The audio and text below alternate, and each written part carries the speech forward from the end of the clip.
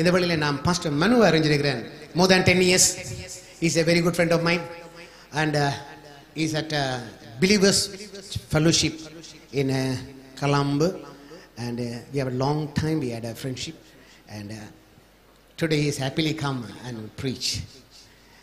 So he will speak in, he's not a Tamil, but he is speaking in English. I will interpret for him. Thank you. Thank you very much for inviting me. நீங்கள் என்னை அழைத்ததுக்கு நான் நன்றி உள்ளவனாக இருக்கின்றேன். And it's a privilege for me to be here today. இங்கே இருப்பது எனக்கு ஒரு சலாக்கியமாக நான் கருதிக்கொள்கிறேன்.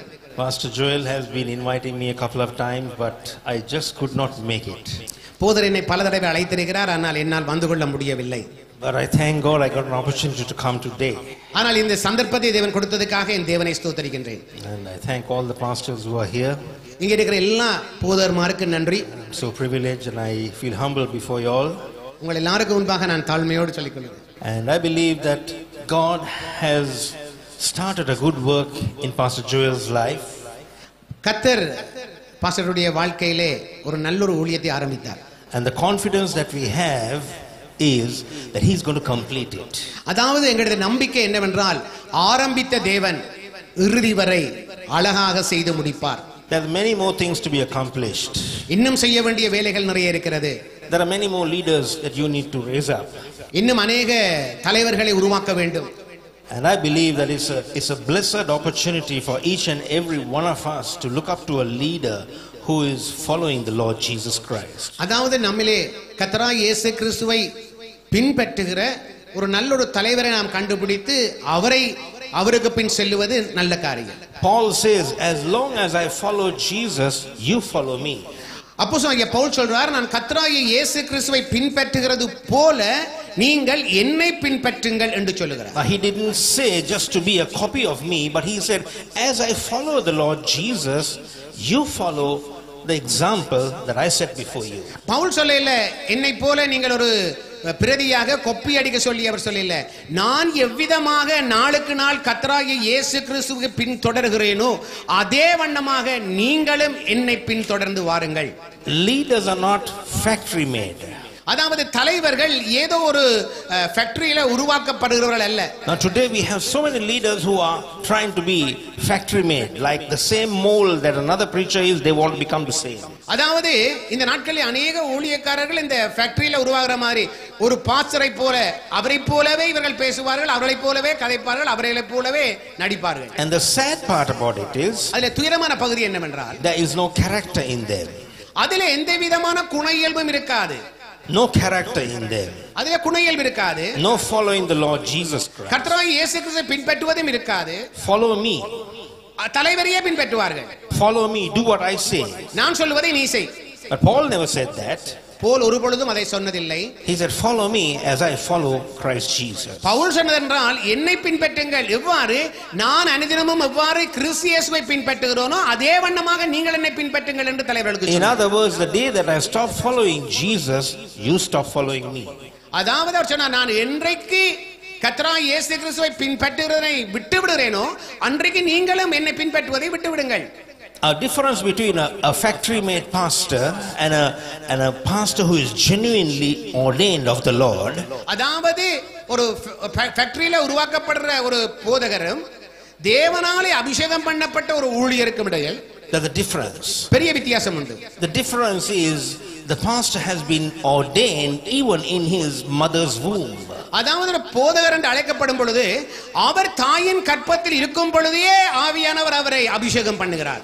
When God called Jeremiah and he told him, I knew you before you got into your mother's womb. எரேமியாவை பார்த்து கர்த்தர் சொல்றார், உன் தாயின் கற்பத்திலே நீ உருவாவதற்கு முன்னாடியே நான் உன்னை தெரிந்து கொண்டேன். I knew you. எனக்கு உன்னை தெரியும். I have ordained you in your mother's womb. நானே உன் தாயின் கற்பத்திலே உன்னை உருவாக்கினேன். Nobody was there to clap and say good about yourself. I have already ordained you when nobody was there. அதாவது யாராவது உன்னை பாராட்டி கரங்கள் தட்டின பொழுது நான் உன்னை உருவாக்கவில்லை. யாருக்குமே தெரியாத வேளையில தாயின் கற்பத்திலே நான் உன்னை அபிஷேகம் பண்ணினேன். And when he came out of the mother's womb, அவன் தாயின் கற்பத்திலிருந்து வெளியே வந்த பொழுது God was building him to be the man that he ordained him to be. தேவன் அதன் பிற்பாடு எரேமியாவை நாளுக்கு நாள் வனைந்தெடுத்தார். எதற்காக அவனை தாயின் கற்பத்திலே அபிஷேகித்தாரோ அது நிறைவேறுவதற்காக நாளுக்கு நாள் அவரை எரேமியாவை வணைந்தெடுத்தார். I have called you. நான் உன்னை அழைத்தேன். I'm going to put words in your mouth. உன் வாயிலே நான் தான் என் வார்த்தைகளை போட்டிருக்கிறேன். I'm going to let you speak my words. நீ என்னுடைய வார்த்தைகளை பேச வேண்டும். And what you speak shall come to pass. நீ என்னுடைய வார்த்தைகளை பேசும் பொழுது அவைகள் கண்டிப்பாக நிறைவேறும். Before that he said, I'm a child, I can't speak. எரேமியா சொல்றான், நான் ஒரு சிறு பிள்ளை, நான் பேச அறியேன். I don't know how to speak, I'm a child.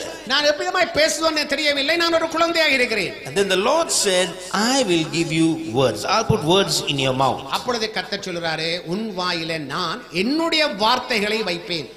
That's how humble a man of God is.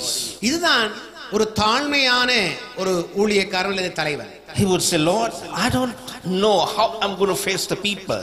அவன் சொல்றான், எனக்கு விதமா நான் ஜனங்களுக்கு முகம் கொடுக்க போறேன் என்பது எனக்கு தெரியாது. You can be the most seasoned minister. You may be the most seasoned minister, but still for all, if you don't speak what the Spirit says, all that seasoning for the years that you have been has no good at all. சில வேளைகளிலே நாங்கள் பல ஆண்டுகள் ஊழியத்திலே அனுபவம் பெற்றவர்களாக இருக்கலாம். ஆனால் எங்களிடத்தில் இன்னும் கர்த்தர் என்ன வார்த்தை தந்திருக்கிறார் என்பதை புரியாமலேயே நாமல் வேலை செய்து ஊழியம் செய்து கொண்டிருக்கிறோம். Sometimes we look at ministers and say he's a seasoned minister. நாங்கள் அவரை பார்த்து சொல்லுவோம், இவர்கள் நீண்ட கால ஊழியக்காரர்கள். He's been in the Lord for so many years. அவர் கர்த்தருக்காக நீண்ட வருஷங்கள் ஊழியம் பண்ணியிருக்கிறார். But there can be a time that he has stopped his fellowship with the Lord Jesus Christ. ஆனால் அவர் ஊழியம் செய்திருக்கலாம். ஆனால் நீண்ட காலத்துக்கு முன்னாடி அவருக்கும் கிறிஸ்துவுக்கும் இடையிலே உள்ள அந்த உறவிலே அவர் இல்லை. Maybe a disconnection that has taken place over the period of time. அவர் நீண்ட காலங்கள் எந்தவித தொடர்புமே இல்லாமல் disconnection that has taken disconnection. அது நீண்ட காலங்கள் தேவனுக்கும் அவருக்கும் இடையிலே தொடர்பே இல்லை. He can talk through his experience. அவர் தன்னுடைய அனுபவத்திலே பிரசங்கித்துக் கொண்டு போகிறார்.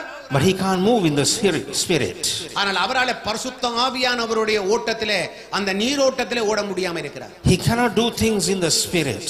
அவரால ஆவியானவர் எதிர்பார்க்கிற ஊழியங்களை செய்ய முடியாது. We New Testament ministers are called ministers of the New Testament. ஆனால் இன்று நம்மை பார்த்து நாம் சொல்லுற காரியம் என்னவென்றால், நாங்கள் புதிய உடன்படிக்கையின் ஊழியக்காரர்களாய் இருக்கிறோம். We are ministers of the spirit that gives life to people. அதாவது புதிய உடன்படிக்கையின் ஊழியக்காரர் சொன்னால் ஜனங்களுக்கு உயிரூட்டுவதை, ஜனங்களுக்கு உயிரளிக்கிற ஒரு ஊழியம். Not according to the law but according to the spirit. இது பிரமாணத்திலே தங்கியுள்ள ஊழியம் அல்ல, பரிசுத்த ஆவியிலே தங்கி இருக்கிற ஊழியம். 2 Corinthians chapter 3 and verse 6 it says. 2 கொரிந்தியர் 3ஆம் அதிகாரம் 6வது வசனம் சொல்லுகிறது. It says we are ministers of the new covenant. நாங்கள் புதிய உடன்படிக்கையின் ஊழியக்காரராய் இருக்கிறோம். Not that we don't read the Old Testament. அதற்காக நாங்கள் பழைய ஏற்பாடு வாசிக்கிறது இல்லை என்பதல்ல. God is the same in the Old Testament and God is the same in the New Testament. பழைய ஏற்பாட்டின் தேவன் தான் புதிய ஏற்பாட்டின் தேவனும். God is gracious and God is truth in the Old Testament as well as in the New Testament. பழைய ஏற்பாட்டிலே தேவன் கிருபை உள்ளவராகவும் சத்தியம் உள்ளவராய் இருந்தார். அதே மாதிரி தான் புதிய ஏற்பாட்டிலும் அவர் கிருபை உள்ளவரும் சத்தியம் உள்ளவருமாய் இருக்கிறார். In the Old Testament of the type and shadow a lamb that was slain for the sacrifice of the people. பழைய ஏற்பாட்டை நீங்க பார்க்கும் பொழுது ஒரு நிழல் படமாக ஒரு ஆட்டுக்குட்டி பலியிடப்படுவது சிலுவையில் அறையப்படுவதற்கு ஒப்பனையாக இருக்கிறது. But in the New Testament, ஆனால் புதிய உடன்படிக்கையில, which the Old Testament keeps talking about, புதிய ஏற்பாடு வரும்பொழுது, புதிய உடன்படிக்கை வரும்பொழுது அது பழைய ஏற்பாட்டையே பேசுகிறது. God provided for himself a lamb. தேவனே தனக்கான ஒரு ஆட்டுக்குட்டியாகிய இயேசுவை கொடுத்திருக்கிறார். Jesus Christ the Son of God. இயேசு கிறிஸ்துவே அந்த ஆட்டுக்குட்டி. And through the blood of Jesus Christ, அந்த கர்த்தராகிய இயேசு கிறிஸ்துவின் இரத்தத்தினாலே we have been delivered. நாங்கள் விடுதலையாக்கப்பட்டிருக்கிறோம். We have been washed. நாங்கள் கழுவப்பட்டிருக்கிறோம். We have been made new creation. நாங்கள் புதிய ஒரு சிருஷ்டியாக மாற்றப்பட்டிருக்கிறோம். We come into a new relationship with God. நாங்கள் இப்பொழுது புதிய உடன்படிக்கையிலே தேவனுக்கும் எங்களுக்கும் இடையிலே ஒரு புதிய உறவோடு நாங்கள் வாழ்ந்து கொண்டிருக்கிறோம். Thank God for his grace and his love towards us. நாங்கள் அவருடைய கிருபைக்காக, அவருடைய அன்புக்காக நாங்கள் நன்றியுள்ளவர்களாக இருக்கிறோம். And every one of us we need to thank God for his goodness. நாம் ஒவ்வொருவரும் தேவனுடைய நன்மைகளுக்காக நாங்கள் நன்றியுள்ளவர்களாக இருக்கிறோம். Not for all the sacrifices we make, நாங்கள் செய்த தியாகங்களுக்காக அல்ல, but for his great sacrifice that he made. அவருடைய கிருபையுள்ள பலியினால தான் நாங்கள் இன்றைக்கு வாழ்ந்து கொண்டிருக்கிறோம். Many times we fall from grace நாங்கள் பல தடவையில் அவருடைய கிருபையை விட்டு வழி விலகும் பொழுது, because we go back to some kind of a sacrificial living. சில பல வேளைகளிலே நாங்கள் மாம்ச பிரகாரமான எங்களுடைய சொந்த மனநிலையிலே வேலை செய்ய ஆரம்பிக்கும் பொழுதெல்லாம், and that's why we find Christians failing because they fall from grace. ஆகையினாலே தான் நாங்கள் அந்த சூழ்நிலையை நாங்கள் எல்லாத்தையும் தவற விடுகிறோம், விழுந்து போகிறோம். காரணம் என்றால் நாங்கள் கிருபையிலிருந்து விழுந்து விடுகிறோம். The Bible says don't fall from grace. வேதம் சொல்லுது கிருபையிலிருந்து விழுந்து விடாதீர்கள். Be watchful. கவனமாயிருங்கள். Stay in the grace of God. தேவனுடைய கிருபையிலே நிலைத்திருங்கள். It's nothing good of us that brought salvation to us. தேவன் அற்புதமான ஒரு ரட்சிப்பை எங்களுக்கு உண்டு பண்ணியிருக்கிறார். It's nothing good of us.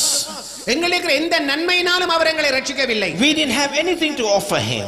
அவருடைய ரட்சிப்புக்கு ஈடாக எங்களால கொடுப்பதற்கு எங்களிடத்தில் ஒன்றுமே கிடையாது. We only had to say, Jesus, come into my heart. நாங்கள் சொன்னதெல்லாம் விசுவாசத்தோடு, இயேசுவே என் உள்ளத்தில் வாரும். I repent of all other forms of worship in my life.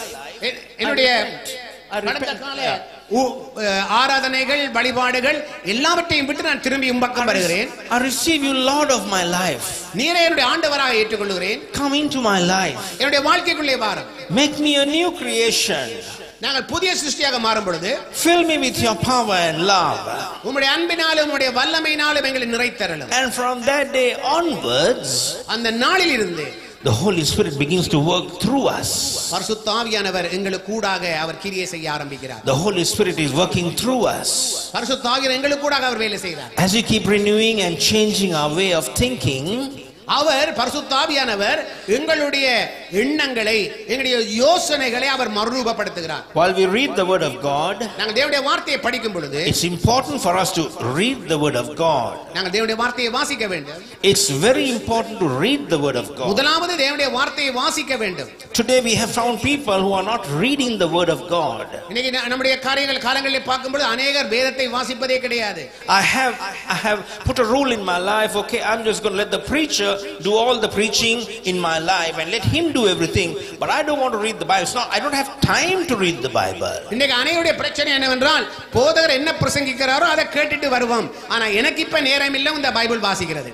That is a problem that people have faced today. இன்றைக்கு இதுதான் இன்றைக்கு கிறிஸ்தவர்கள் சந்திக்கிற மகாபெரிய பிரச்சனை. They are finding it difficult to discern both between the good teaching and the evil teaching.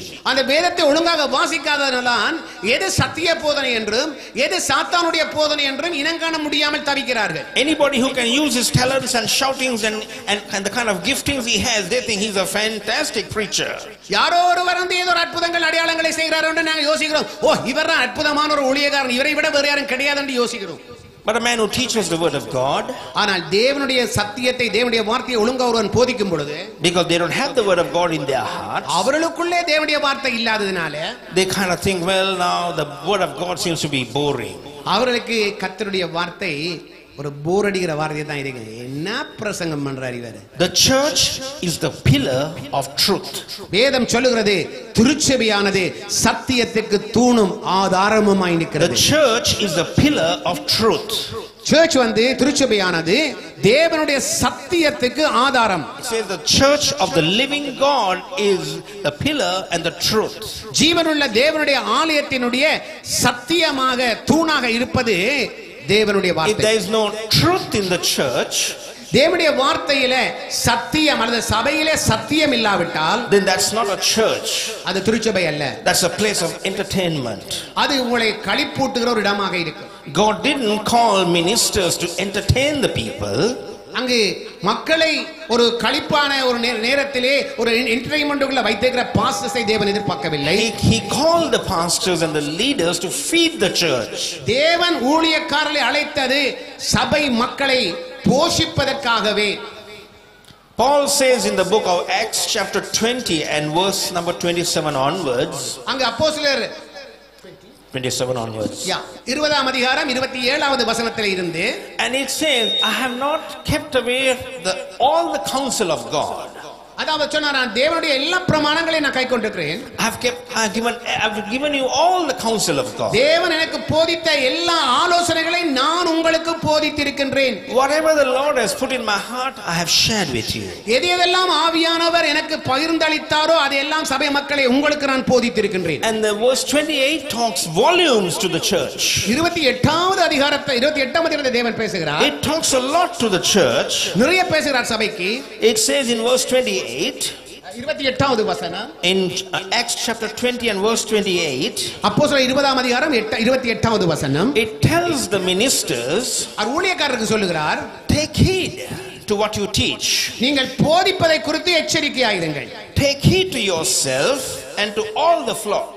நீங்கள் உங்களையும் உங்களுக்குள் இருக்கிற மந்தையையும் பத்திரமாக கவனமாக ஜாக்கிரதையாக காத்துக்கொள்ளுங்கள். Every minister must have the fear of God. ஒவ்வொரு மனிதனுக்கும் தேவனை குறித்த ஒரு பயம் இருக்கணும்.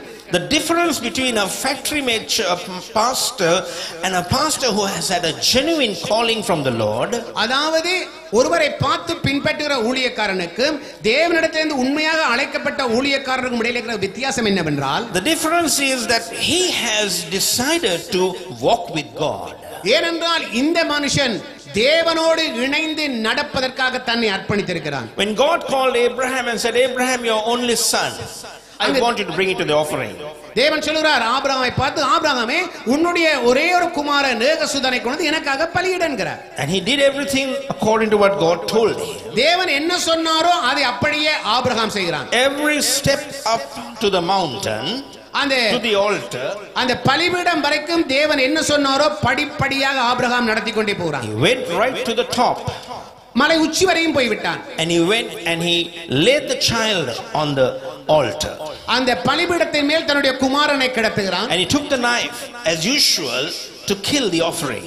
அதாவது பழைய ஏற்பாட்டின்படி அந்த பலி வெட்டப்பட வேண்டும். சோ ஆபிரகாம் கத்தி எடுத்து விட்டான். God said, wait. கர்த்தர் சொல்றாரு, பொறு. Now I know that you fear God. இப்பொழுது கர்த்தர் சொல்றார், ஆபிரகாமே நீ தேவனுக்கு பயந்தவன் என்பதை நான் இப்பொழுது அறிந்திருக்கின்றேன். It takes a long while for God to even know what is in our heart. தேவன் படிப்படியாக வழிநடத்தினதனால் தேவனே சொல்றார், இவன் எப்படிப்பட்ட ஒரு மனுஷன், கீழ்ப்படி உள்ள மனுஷன். That's the reason each and every one of us, அது நமக்கு ஒவ்வொருவருக்கும் இருக்க வேண்டிய ஒரு காரியம். as ministers நாம் ஊழியக்காரர்களாக and also the congregation, விசுவாசிகளாக we have to take step by step and let God see who we are. நாம் நாளுக்கு நாள் படிப்படியாக தேவனோடு தேவனுடைய வார்த்தையிலே நடக்கும் பொழுது தேவன் நாங்கள் எப்பேற்பட்ட மனுஷன் என்பதை கர்த்தர் அறிந்து கொள்வார். He had to come to a position and leave his servant behind. அதாவது he to leave his servant behind. அவன் போகும் பொழுது தன்னுடைய ஊழியக்காரரை விட்டுவிட்டு ஆபிரகாம் தன் மகனோடு மட்டும் போகிறான். He didn't want any influence coming into his life through his servant. அதாவது தன்னுடைய ஊழியக்காரரிடத்தில் இருந்து எந்த ஒரு வார்த்தைகளோ அல்லது எந்த விதமான ஆலோசனைகளோ தனக்கு கிடைக்க கூடாது என்று அறிந்தபடினால் ஆபிரகாம் அவர்களை கீழே விட்டு தனியே போகிறான். He said, I'm going to do what God told me to do. தேவன் எனக்கு என்ன சொன்னாரோ அதைத்தான் நான் இப்பொழுது செய்ய போகிறேன். I'm going to do what God told me to do. தேவன் எனக்கு என்ன சொல்லிக்கிறார் என்று எனக்கு தெரியும். As ministers of the gospel, சுவிசேஷத்தின் ஊழியக்காரரே, Pastor Joel has served the Lord for 35 years, knowing the Lord for 45 years. 45 வருடங்களா இருந்தாலும் 35 வருடம் ஊழியங்களா இருக்கு நான் செய்கிறதை அவர் அறிந்ததாக சொல்லுகிறார். Step by step the Lord is directing him. நிச்சயமாக தேவன் படிப்படியாக என்னை உயர்த்தி எடுத்தார். We didn't come just up there, but step by step. தேவன் படிப்படியாக மேலே கொண்டு வந்தார். To make a factory pastor, you can do it in 1 or 2 months. ஒரு யாரையாவது காப்பி அடிச்சு வர பாஸ்டரா இருந்தால் 2-3 மாசத்துல உச்சிக்கு வந்துடலாம். யாரையா பிடிச்சிக்கிட்டு மேல வந்துடலாம். Read a couple of books, go through the Google and find some good messages, how you can outline the message, how you can just present it to the people, how they would accept. அதாவது ஒரு கூகுள்ல போய் ஒரு மெசேஜை தேடி எடுத்து outline எடுத்து அல்லது அவரோட பிரசங்க யாருடைய மெசேஜஸ் எடுத்து அப்படி அந்த மாதிரி காப்பி அடிச்சு பேசி விட்டா சொல்லுவாங்க சூப்பரா பேசுறாரு. But that's not how a genuine minister is. ஆனால் உண்மையான ஊழியக்காரன் அப்படிப்பட்டவன் அல்ல. A genuine minister is one who is one with the Lord, தேவனோடு இணைந்து இருக்கிறவன் தான் உண்மையான ஊழியக்காரன். who walks humbly with his God, தேவனோடு தாழ்மையா நடப்பான், and also who is able to communicate to the congregation. அதே மனுஷன் மக்களோடு விசுவாசிகளோடு கூட கிறிஸ்துவை போல பழகக்கூடியவனாக இருப்பான். The title of my message is, என்னுடைய செய்தியுடைய தலைப்பு என்னவென்றால், you cannot stop a true minister from encouraging others. You cannot stop. அதாவது பிறரை உற்சாகப்படுத்துகிற ஒரு ஊழியக்காரனை வேறு எந்த ஒரு நபராலேயுமே தடுத்து நிறுத்த முடியாது. A leader can never be stopped to encourage another. ஒருவர் ஊழியக்காரன் இன்னொருவரை உற்சாகப்படுத்துற அந்த ஊழியத்திலே உண்மையான ஊழியக்காரனை வேறு யாருமே தடுத்து நிறுத்த முடியாது. Because if you step into a leader's life, he'll always encourage you. நீங்கள் ஒரு ஊழியக்காரனுடைய உண்மையான ஊழியக்காரனுடைய வாழ்க்கையிலே சந்திப்பீர்களா இருந்தால் அவருடைய கதைப்பீர்களா இருந்தால் அவர் எப்பொழுதும் உங்களை உற்சாகப்படுத்திக் கொண்டு தான் பேசுவார். Yesterday we spent a couple of hours together. We encouraged each other. அங்கே நேற்றைய தினம் நானும் பாஸ்டரும் கிட்டத்தட்ட 5-6 மணித்தியாலங்கள் ஹோட்டலில் இருந்து கதைத்துக் கொண்டிருந்தேன். More than me, he was encouraging me. அவர் என்ன சொல்றார்? நான் சொன்ன வார்த்தைகளாலே அவர் தைரியப்பட்டார். Encouraging. That's the calling he has in his life. இதுதான் அவருடைய ஊழியத்திற்கான அழைப்பு. Meet somebody on the road, you make a sermon there to the person. அதாவது நீங்கள் யாரை தெருவிலே சந்தித்தாலும் நீங்கள் அவரை கிறிஸ்துவினாலே அவரை உற்சாகப்படுத்துவீர்கள். Church or no church, building is not the church. The church is where 2 or 3 are gathered together in the name of Jesus. சபைங்கிறது வெறும் கட்டடம் அல்ல. 2-3 பேர் ஒன்றாக இணையும் பொழுது அங்க திருச்சபை உருவாகிறது. சோ நாம் யாரை கண்டு உற்சாகப்படுத்துறோம் அங்கே திருச்சபை ஒன்று உருவாகிறது. A true minister is always prepared. அதாவது உண்மையான ஊழியக்காரன் எப்பவுமே ஆயத்தமா இருப்பான். Because we are living in a discouraged world. நாங்கள் ஒரு அதைரியப்பட்ட உலகத்திலே வாழ்ந்து கொண்டிருக்கிறோம். Nothing from the world is encouraging us. இந்த உலகத்தினாலே ஒரு கிறிஸ்தவனை யாராலும் எந்த மனுஷனையும் உற்சாகப்படுத்த முடியாது. Only in the presence of the Lord that we have encouragement. தேவனுடைய பிரசன்னத்திலே மட்டும்தான் ஒரு மனுஷன் உற்சாகப்பட முடியும். And the presence of the Lord is where the word of the Lord is. அதாவது தேவனுடைய வார்த்தை எங்கே இருக்கிறதோ அதுதான் தேவ பிரசன்னம். That's where we encourage one another. ஆகையால் தான் நாம் ஒருவரை உற்சாகப்படுத்துகிறோம். Even believers in their level, they have a quality of a leader. ஆயினாலே விசுவாசிகள் நடுவிலே அந்த போதருடைய தராதரம் விசுவாசிகளுடைய வாழ்க்கையிலே காணப்படும். Where you encourage one another. ஏனென்றால் நீங்கள் ஒருவரை உற்சாகப்படுத்துகிறீர்கள். Bring people the good news. ஜனங்களுக்கு ஒரு நல்ல செய்தியை கொண்டு வருகிறீர்கள். Meet with people with the good news. நீங்கள் ஜனங்களை ஒரு நல்ல செய்தியோடு சந்திக்கிறீர்கள். They may like to hear you, they may not like to hear you. They may like to or not to. அவர்களுக்கு உங்களை கேட்க விருப்பமா இருக்கலாம் அல்ல கேட்க விருப்பம் இல்லாமல் இருக்கலாம். But I have no problem with that. ஆனால் எனக்கு அதை குறித்த பிரச்சனை எனக்கு இல்லை. We just need to be an encouraging spirit. ஆனால் எங்களுக்கு ஒருவரை உற்சாகப்படுத்துகிற அந்த ஆவி பரிசுத்த ஆவியானவர்களுக்கு The Holy Spirit is the spirit of encouragement. பரிசுத்த ஆவியானவர் நம்மை உற்சாகப்படுத்துகிற ஆவியானவர். He is a spirit who is comforting us. அவர் நம்மை ஆறுதல் படுத்துகிறவர். Meeting with people out of the abundance of our heart, our mouth speaks. நம்முடைய இருதயத்தின் நிறைவினாலே பேச வைக்கிற ஆவியானவர். Some people are so full of the world that they will only talk about the world's news. சிலர் உலகத்தினாலேயும் உலக செய்திகளாலே நிறைந்திருப்பதால் யாரை கண்டாலும் உலகத்தை பற்றி தான் பேசுவார்கள். Listen to a lot of worldly songs. அவர்கள் உலகத்தாருடைய பாடல்களை அடிக்கடி கேட்டதினாலே and they listen to a lot of the world's news. உலகத்தின் செய்திகள் எல்லாம் அவர்கள் அறிந்து கேட்டதினாலே and what comes out of their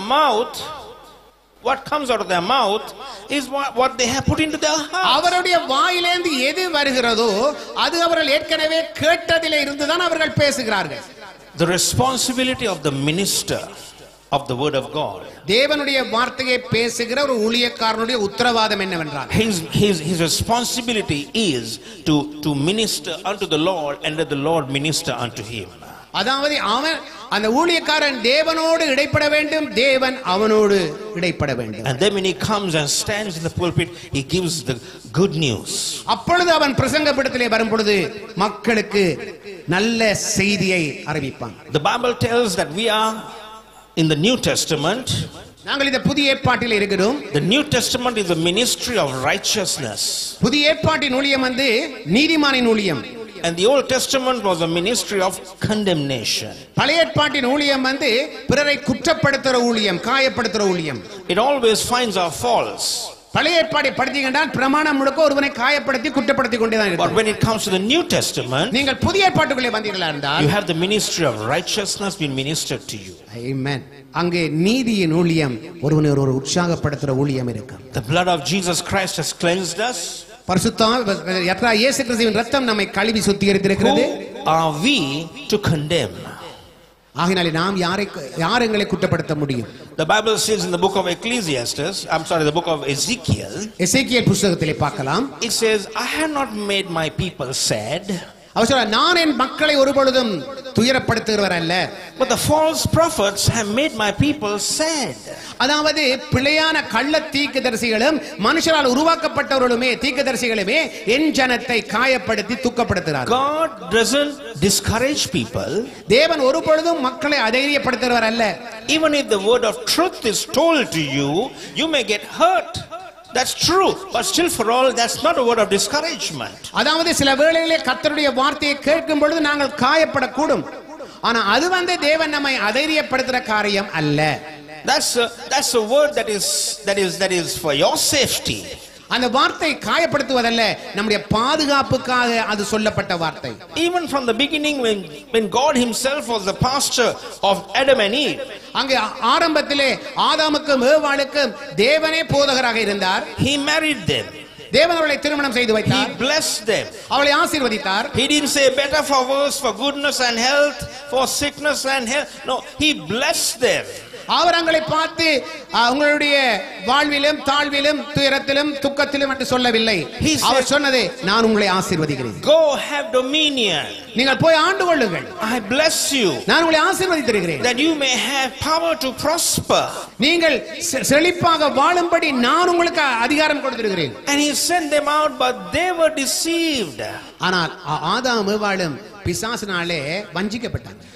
God told them, தேவன் ஏற்கனவே சொன்னார், don't eat of the tree of the knowledge of good and evil. நன்மை தீமை அறிகிற விருட்சத்தின் கனியை சாப்பிடாதே என்று தேவன் ஏற்கனவே அவர்களுக்கு சொல்லிவிட்டார். Eat of everything that is there. Eden தோட்டத்துல மிச்ச எல்லா கனிகளையும் நீ சாப்பிடு. But don't eat the tree of the knowledge of good and evil. நன்மை தீமை அறிகிற விருட்சத்தின் கனியை மட்டும் நீ புசிக்காதே. Don't eat of the tree of knowledge and good and evil. Good and evil. God doesn't make good and evil. Good and evil. He doesn't. So he said, don't eat of this tree. தேவன் எதையுமே நன்மையும் தீமையும் தீமையும் நன்மையும் படைக்கல. அவர் படைத்தது எல்லாமே நல்லது. ஆனால் இவனுக்கு சொல்றார், இந்த நன்மை தீமை விருட்சத்தின் கனியை மட்டும் சாப்பிடாதே. None of us have the answer to say, Lord, why did you keep that tree there? யாருக்குமே இதுவரையும் பதில் இல்ல, ஏன் தேவன் அந்த நன்மை தீமை அறிகிற விருட்சத்தின் கனியை அங்க வச்சார். Many interpretations are there which we can accept. Which we can accept. அங்க இதுக்கான பழைய நிறைய விளக்கங்கள் இருக்கலாம். சிலர் அதை ஏற்றுக்கொள்ளலாம், அது சரியா பிழையா தெரியாது. But I would call it the test tree. How much you love God. It's a test tree. இந்த நன்மை தீமை விருட்சம் சோதனையின் ஒரு மரமாக இருக்கிறது. எப்படி சோதனையின் மரத்துல வைத்து நாங்கள் மகிழ்ச்சியாக வாழ முடியும்? God doesn't tempt us, but he tests us. தேவன் எங்களை ஒருபொழுதும் சோதிக்கிறவர் அல்ல. James 1:13 says God never tempts us. யாக்கோபு 1:13 தேவன் சொல்றாரு, அவர் எவரையுமே சோதிக்கிறவர் அல்ல. He doesn't tempt us, but he will test us. ஆனால் தேவன் நம்மை சோதிக்கிறவர் அல்ல, ஆனால் தேவன் நம்மை பரீட்சிக்கிறவராக இருக்கிறார். பரீட்சை வேற, சோதனை வேற. The Bible says very clearly that God tested Abraham. தேவன் ஆபிரகாமை பரீட்சித்தார் என்றுதான் உண்மையில் இருக்கிறது. And he passed the test. Abraham அந்த எக்ஸாம்ல பாஸ் பண்ணிட்டான். Because he passed the test, today he is still producing children. அவன் இன்றைக்கு அந்த எக்ஸாம்ல பாஸ் பண்ணபடியினாலே ஆபிரகாம் பாஸ் பண்ணபனாலே இன்றைக்கும் ஆபிரகாமின் சந்ததி உருவாகிக் கொண்டே இருக்கிறது. He is up in heaven, but he is still producing children. அது பரலோகத்தில் அல்ல, இந்த பூமியிலே இன்றைக்கும் ஆபிரகாமின் சந்ததி வளர்ந்து கொண்டே தான் இருக்கிறது. We are the seed of Abraham. நாங்கள் ஆபிரகாமுடைய வித்தாக இருக்கிறோம். The Bible says so. Bible அதைத்தான் சொல்லுகிறது. Anyone who is in Christ Jesus, we are the seed of Abraham. நாங்கள் யாரெல்லாம் இயேசு கிறிஸ்துவை சொந்த இரட்சகராக ஏற்றுக்கொண்டோமோ அத்தனை பேரும் ஆபிரகாமுடைய வித்துக்களாகவே இருக்கிறோம், சந்ததியாக இருக்கிறோம். When God gives you a test, தேவன் எங்களுக்கு ஒரு பரீட்சை வைக்கும் பொழுது, when you pass the test, நாங்கள் அந்த பரீட்சையிலே சித்தி பெறும் பொழுது, you have rewards here on earth, plus it goes on down to eternal. இந்த பூமியிலே நீங்கள் அந்த பரீட்சை பாஸ் பண்ணதுக்கான பலாபலன்கள் இந்த பூமியிலே இருக்கும், அது தொடர்ந்து பரலோகத்திற்கு வந்து கொண்டே இருக்கும். God has eternal rewards. தேவன் எங்களுக்கு நித்தியத்திற்கும் பலன்களை வைத்திருக்கிறார். Eternal rewards. நித்தியமான பலன்களை தேவன் நமக்கு வைத்திருக்கிறார். Not like the little bit of taste that she got. Oh, it's a nice tree, I can eat it now, I feel it's good, I'll give it to my husband. அங்கே ஏவாள் பார்த்தது, இந்த பழத்தை பார்க்க நல்லா இருக்கிறது, டேஸ்டா இருக்கிற மாதிரி தெரியுது, சோ நானும் சாப்பிட்டு ஆதாமுக்கும் இதை கொடுப்பேன் என்றார். God married this couple. தேவன் தான் இந்த தம்பதிகளை உருவாக்கினவர். And God never expected them to disobey. அங்க அவர்கள் தனக்கு கீழ்ப்படியாமல் போக வேண்டும் என்று எதிர்பார்க்கவில்லை. God wanted them to fellowship with them every day. In the cool of the day he was fellowshipping with them. பகலின் குளிர்ச்சியான வேளையிலே தேவன் தொடர்ச்சியாக அவர்களோடு உறவாடிக் கொண்டே தான் இருந்தார். But this particular day they could not fellowship with God. ஆனால் இவர்கள் செய்த தவறு செய்ததினாலே அவர்களாலே ஒருபொழுதும் என்ன செய்ய முடியவில்லை, தேவனோடு உறவாட முடியவில்லை. He said, Adam, where are you today? தேவனுக்கு ஆதாமே நீ எங்கே இருக்கிறாய்? Where are you? Where are you? எங்கே இருக்கிறாய்? You mean to say God didn't know where he was? நீங்கள் கேட்கலாம் தேவனுக்கு தெரியாதா ஆதாம் எங்க இருக்கிறான் என்று. God would have picked them up from behind the bush and said, "Hey, why are you hiding like this? And you're naked." அங்க தேவன் ஆதாமை அப்படியே தூக்கி எடுத்து பார்க்கறாரு. கடைசிலாரு, ஆதாமே என்னடா நிர்வாணமா இருக்கிற? What is this fig leaf covering that you're having? என்னது இந்த அத்தியில எல்லாத்தையும் போட்டு சுத்தி வச்சு கொண்டிருக்கிறாய்? That's how people try to cover themselves, அப்படிதான் இன்னைக்கு by trying to keep the law. இன்னைக்கு அநேக பேர் பிரமாணத்தை கைக்கொள்கிறவர்கள் அத்தி இலையால பிரமாணத்தினால தங்களை மூடி காக்க பார்க்கறாங்க. He slay. The Bible doesn't say there, but we know God gave them coats of skin. தேவன் என்ன செய்தார் தெரியுமா?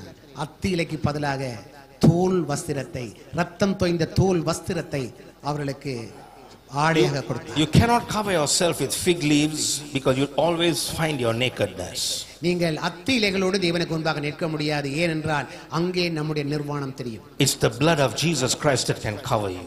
இயேசு கிறிஸ்துவின் ரத்தம் ஒன்றுதான் நம்முடைய சகல பாவங்களை மூடி வைத்திருக்கிறது. It's his sacrifice that can cover you. இயேசு கிறிஸ்துவின் தியாக பலி எங்களை மூடி காத்துக்கொள்ளும். And bring you to a right relationship with Almighty God. தேவன் ஜீவனுள்ள தேவனோடு உங்களுக்கு ஒரு சரியான ஒரு உறவு இருக்கு. I can't try to cover my sins. என்னாலே என்னுடைய பாவங்களை மூட முடியாது. I just need to say, Lord, I just come just as I am. Cover me, Lord. நாங்கள் சொல்லக்கூடிய ஒரே ஒரு காரியம் இருக்குது. ஆண்டவரே, நான் இருக்கிற வண்ணமாகவே உம் சமூகத்துக்கு வருகிறேன். உம்முடைய இரத்தத்தினால் என்னை மூடிக்கொள்ளும். Romans 13 and verse 14 says, ரோமர் 13ஆம் அதிகாரம் 14வது வசனம் சொல்கிறது, that we have put on the Lord Jesus Christ. நாம் கர்த்தராகிய இயேசு கிறிஸ்துவை தரித்துக் கொண்டோமே. That we will not fulfill the desires of the flesh. நாங்கள் மாம்சத்தின் இச்சைகளை நிறைவேற்ற கூடாது.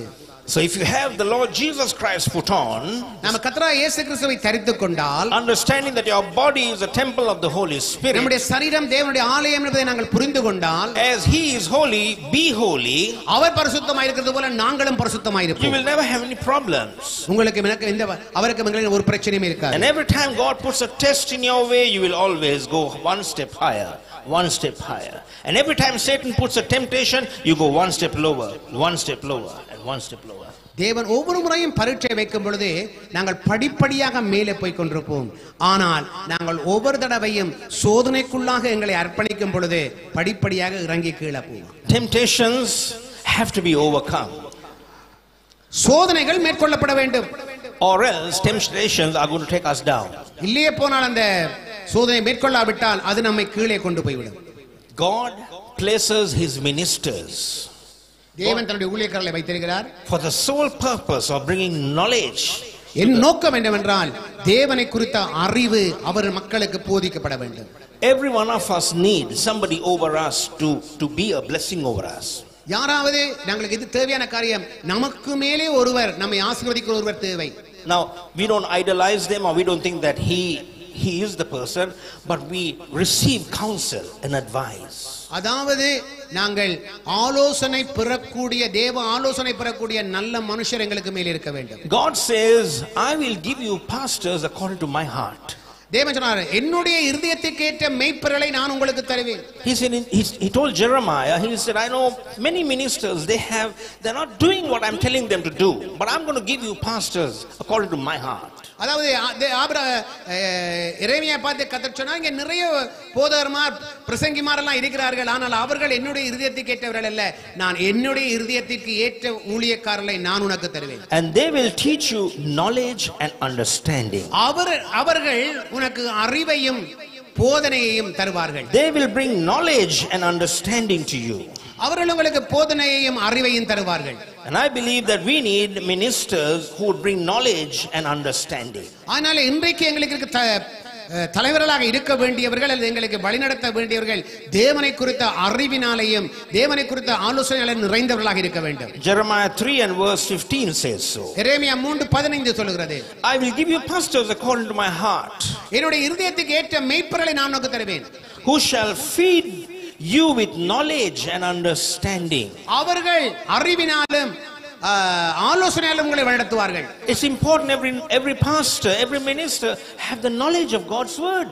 ஆகவே எங்களுக்கு தேவனை குறித்த தேவனுடைய வார்த்தையை அறிந்த நல்ல எங்களுக்கு மேலே சில ஆலோசகர் இருக்க வேண்டும். You can't expect a pastor always to come and visit you.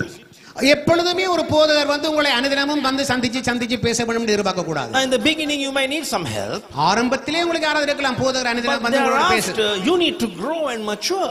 நீங்கள் வளர்ந்து நீங்கள் முதிர்ச்சி அடைய வேண்டும்.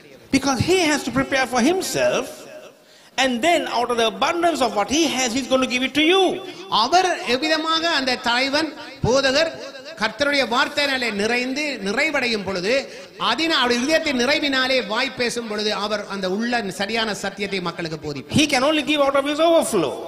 அவருடைய வார்த்தைகள் நிரம்பி வழியும். He cannot give out of the emptiness that he has. அவர் தன்னுடைய வெறுமையிலிருந்து ஏதோ ஒன்றை சொல்ல மாட்டார். He has to give out of the abundance of what he has.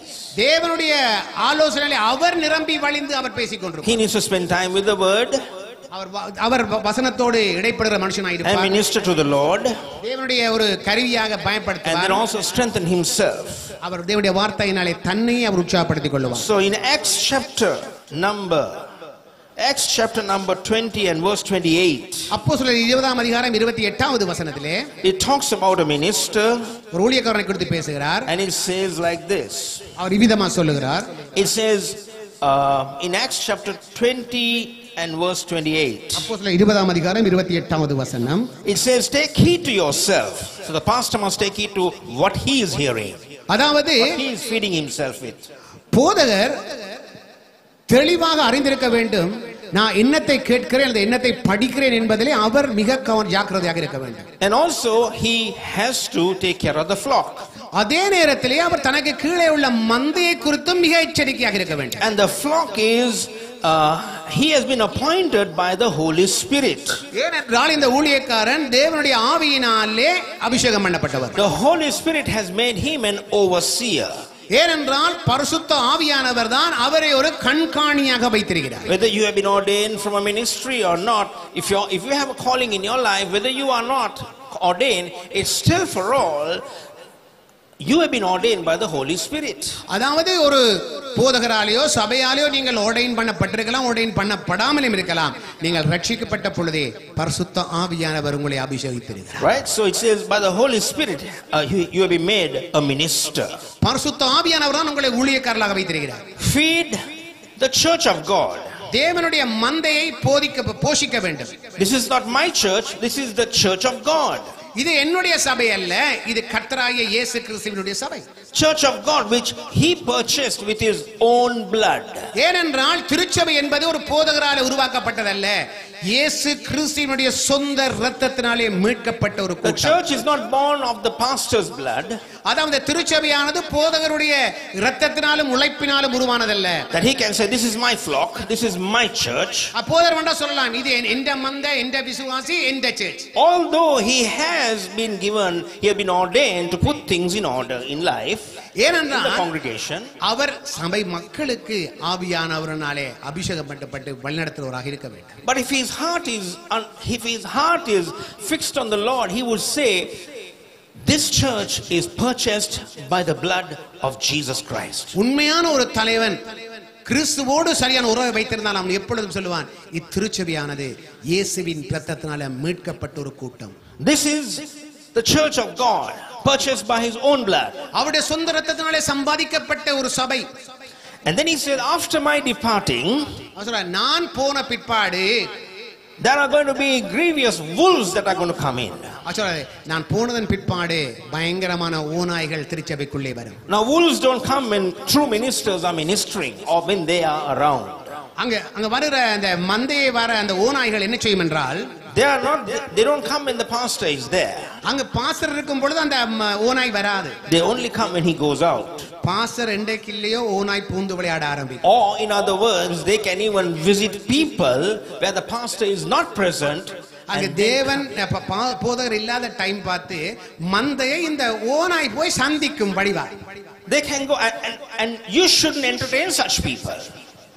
You shouldn't entertain such people in the home. ஏனென்றால் இப்படிப்பட்ட மக்களை நாங்கள் எங்களுடைய இல்லங்கள்ல வரவேற்க கூடாது. The Bible says don't even call them God bless you. வேதம் சொல்லுது அப்படிப்பட்டவர்களை பார்த்து கர்த்தர் உங்களை ஆசீர்வதிப்பார் என்று அவர்களை பார்த்து சொல்லாதீர்கள். In 1 John it says in 2 John 2 யோவான் புத்தகத்திலே சொல்லப்பட்டிருக்கிறது, it says when people come ஜனங்கள் ஊழியக்காரர் வருவார்கள் with a different doctrine, பிழையான உபதேசங்களோடு வருவார்கள். when you are in your home probably, விசேஷமா உங்களுடைய வீடுகளுக்கு வரும் பொழுது, in 2 John it says in verse 11 onwards, 2 யோவான் 11ஆம் வசனத்தில் சொல்லப்படுகிறது, it says when they come don't even receive them. அவர்கள் கூட வீட்டுக்கு வரும்போது அவர்களை ஏற்றுக்கொள்ள வேண்டாம். In verse 10 it says, when somebody come with a different doctrine, பிழையான உபதேசத்தோடு வரும்போது அவர்களை வரவேற்காதீர்கள். which you have not heard of, which you have not heard, நீங்கள் அவருக்கு அறியவில்லை, கேட்கவில்லை. don't even say God bless you or receive them into your house. அவர்களை பார்த்து கர்த்தர் உங்களை ஆசீர்வதிப்பார் என்று அவர்களை பார்த்து சொல்லவும் வேண்டாம், அவர்களுடைய வீட்டிலே அரவணைக்கவும் வேண்டாம். Because if you say God bless you, you're becoming a partner with him. நீங்கள் கர்த்தர் உங்களை ஆசீர்வதிப்பார் என்று நீங்கள் சொல்லும் பொழுது நீங்களும் அவர்களும் ஒரு அங்கமாக இணைந்து கொள்கிறீர்கள். They only come where there are no leaders. உண்மையிலேயே இந்த ஊனாய்கள் எப்ப வரும்னா போதகர் எப்ப இல்லையோ, தச்சம் போதகர் எங்கயாவது 2 கிழமை சேர்ச்சில இல்லையேண்டா ஊனா பூந்து விளையாட ஆரம்பிக்கும். Now every believer has a responsibility. ஒவ்வொரு விசுவாசிக்கும் ஒரு உத்தரவாதம் இருக்குது. If you are connected to a ministry, நீங்கள் ஒரு ஊழியத்தோடு இணைக்கப்பட்டிருந்தால் you need to have fellowship with the ministry. உண்மையிலேயே நீங்கள் அந்த ஊழியத்தோடு நீங்கள் பிணைக்கப்பட்டிருக்க வேண்டும். Now even in our church we have had people who come and go and they call me later. அங்கே எங்களுடைய சபைக்கு நிறைய ஊழியக்காரர் வருவார்கள் போவார்கள், ஆனால் கடைசி என்னை பார்த்து கூப்பிடுவார்கள். And when they call me, I say, where are you right now? He said, I go to this church. I said, give all the best that you have in that church, if you think that there is truth and love there. நான் அவர்களை பார்த்து நீங்கள் எங்க போய் ஊழியக்காரர் எங்கே நிற்கிறீர்கள், அவர்கள் நாங்கள் இங்கே நிற்கிறோம் இந்த சபையை தான் அவர்கள் சொல்லுவதுண்டு, நீங்க போன சபைக்கு சத்தியத்தையும் நன்மையானவைகளையும் தெளிவாக கொடுங்க. If you have been taught here and you know the good word, and he said, yeah, we learned the foundations here, now I'm going to another church. I said, good, be there, be faithful. அதாவது நான் சொல்வதுண்டு, சில வேளையில் சபைக்கு போகும்போது நாங்கள் அஸ்திபார உண்மைகள் உண்மையான சத்தியங்களை அறிந்திருக்கிறோம். I said, okay, நல்லது, தொடர்ந்து மேலே போங்கள். Be a blessing. நம்மளை ஆசீர்வதிக்கிறோம். Be a blessing. அவளுக்கு ஒரு ஆசீர்வாதமாய் இருங்க. Wherever there is love and faith, you're going to be very important there. அங்கே உங்களுடைய அன்பையும் உங்களுடைய உண்மைத்துவத்தையும் காண்பிக்க வேண்டும். So we find that there are going to be wolves that are going to come. அங்கே ஓநாய்கள் வரும் என்று நாங்கள் அறிந்திருக்கிறோம். And thereafter he says, I have warned you. அதன் பிற்பாடு பவுல் சொல்றார், நான் உங்களை எச்சரிக்கின்றேன். Paul is now at a believer, or he's in the leadership conference. நான் நினைக்கிறேன் பவுல் இப்பொழுது ஒரு தலைவர்கள் மகாநாட்டிலே பேசிக் கொண்டிருக்கிறார் ஊழியர்களிலே. In Ephesus he got all the leaders together and he started ministering to them. எபேசு சபையில் பட்டணத்தில் இருந்த எல்லா விசுவாசிகளை அழைத்து தான் இந்த சம்பவத்தை பவுல் பேசிக் கொண்டிருக்கிறார். Right, and he warned them. அவர்களை எச்சரிக்கிறார். And he warned them. அவர்களை எச்சரிக்கிறார். It's very important taking warnings. நாங்கள் எச்சரிப்புகள் வரும்போது நாங்கள் அதை ஏற்றுக்கொள்ளப்பட வேண்டும். Every one of us we need to be warned of certain things. அதாவது யாராவது எங்களை சரியான முறையில் எச்சரிக்கும் பொழுது அந்த எச்சரிப்பை ஏற்றுக்கொள்ளப்பட வேண்டும். It is for our good. அது எங்களுடைய நன்மைக்காக. It is for our good. எங்களுடைய நன்மைக்காகவே. Right, I'm going to also share some of one more scripture maybe, and then maybe we'll close in prayer. நாங்கள் ஒரு சில வசனங்களை சொல்லி நான் or maybe 1 or 2 scriptures probably. Perumal 2 வசனங்களை வாசித்து நான் முடிக்க போகிறேன். And 2 Corinthians chapter 1 and verse 23. 2 கொரிந்தியர் 2 Corinthians 1:23. 2 கொரிந்தியர் முதலாம் அதிகாரம் 23வது வசனம். 2 Corinthians 1:23. Okay, or maybe 24. 23 தமிழ்ல 24வது வசனமா இருக்கலாம். Okay, verse 24 in English. 24வது வசனம் ஆங்கிலத்திலே. Now we have no dominion over your faith. உங்களுடைய விசுவாசத்தின் மேலே நாங்கள் எங்களுடைய அதிகாரத்தை செலுத்துவதில்லை. A minister has no dominion over your faith. அதாவது ஒரு ஊழியக்காரன் உங்களுடைய விசுவாசத்தின் மேலே அதிகாரம் செலுத்தக்கூடாது.